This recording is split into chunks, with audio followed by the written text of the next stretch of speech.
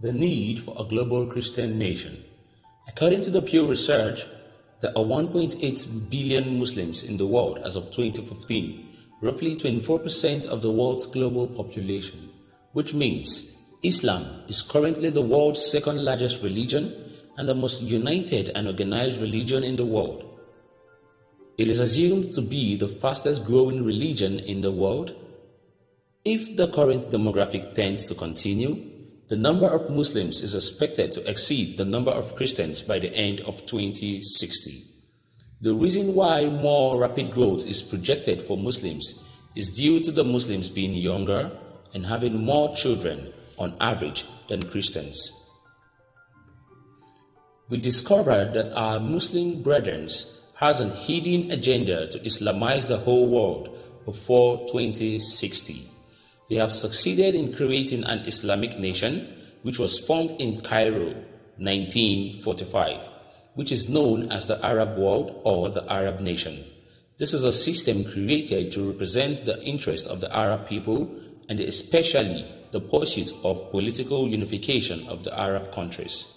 This is meant to empower the Arab world against outside forces by forming alliances and also building a system of economic cooperation. However, it is very important to note that the Arab nation is a union of Arab-speaking African and Asian countries, and it is made up of 22 countries, which are Algeria, Bahrain, Comoros, Djibouti, Egypt, Iran, Jordan, Kuwait as the 9th richest country in the world, Lebanon, Libya, Mauritania, Morocco, Oman, Palestine, Qatar, which is the richest country in the world, Saudi Arabia, Somalia, Sudan, Syria, Tunisia, United Arab Emirates, which is the 8th richest in the world, and Yemen. Note, they have a total population of 423 million across all countries, but not all Islamic nations are under the Arab nation. The Arab nation is made up of Arab countries, but they are allies to other Islamic countries with a mandate to fulfill their Islamic civilization agenda. What is the Arab nation's strategy to influence the world?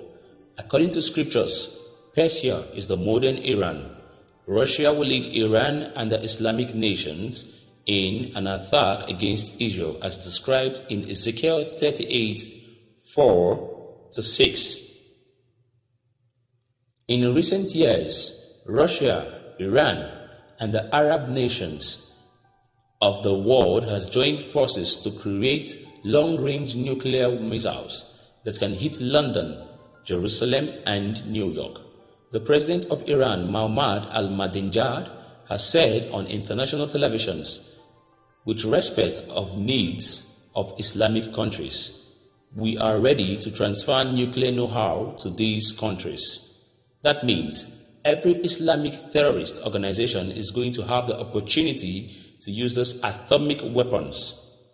Now, think about that.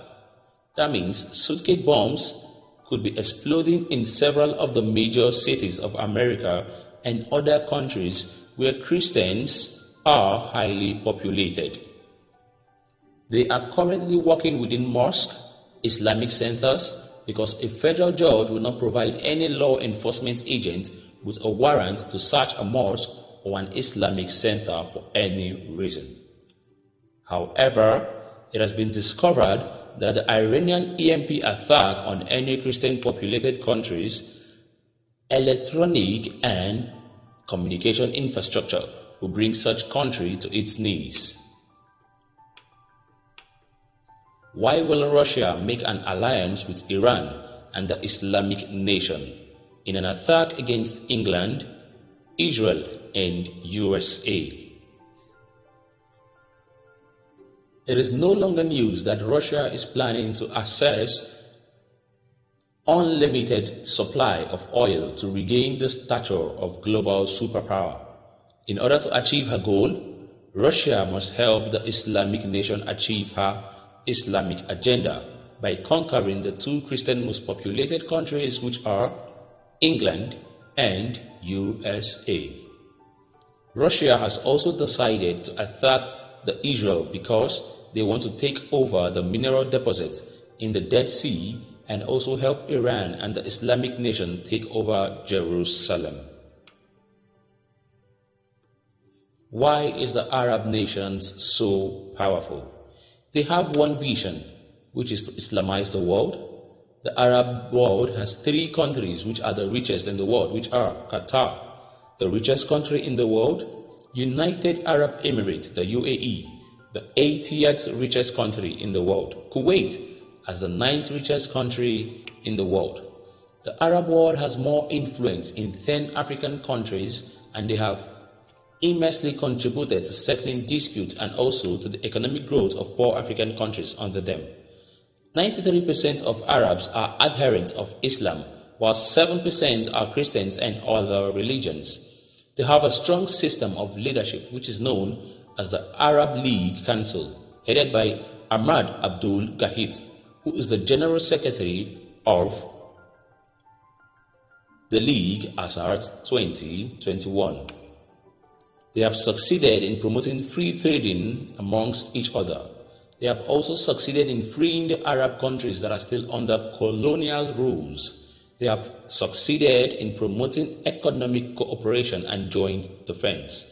They succeeded in forming a peacemaking force in 2007 and 2015.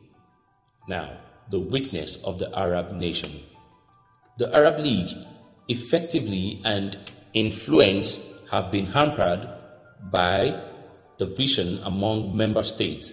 During the Cold War, some members were supportive of the Soviet Union while others aligned with the Western Union.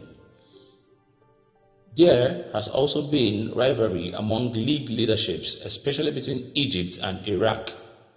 The United States attacked the Saddam Hussein Iraq, which created significant rift between members.